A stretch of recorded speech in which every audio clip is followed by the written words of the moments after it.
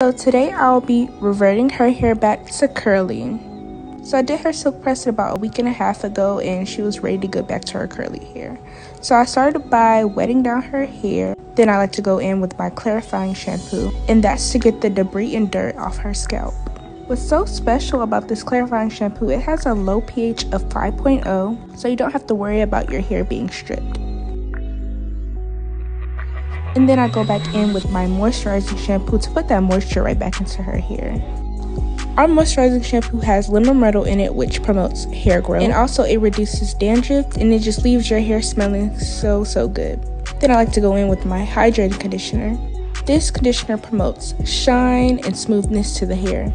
The lemon myrtle in it helps reduce hair fall, itchy scalp, dandruff, and thin hair.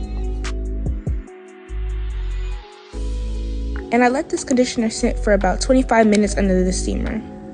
And these are her curls after the wash. I go in with my hair boost serum. Then I decided to go in with my curly coils gel, and this is for a tighter curl look. And I'm smoothing that in each section. And I go in with my styling mousse. And I like to do one pump at the root and one pump at the end. And I smooth that on down. And then I start defining the curls with my Denman brush.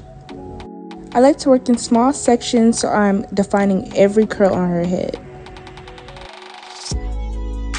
And I always like to diffuse my clients because going outside with wet hair can cause breakage in this cold weather.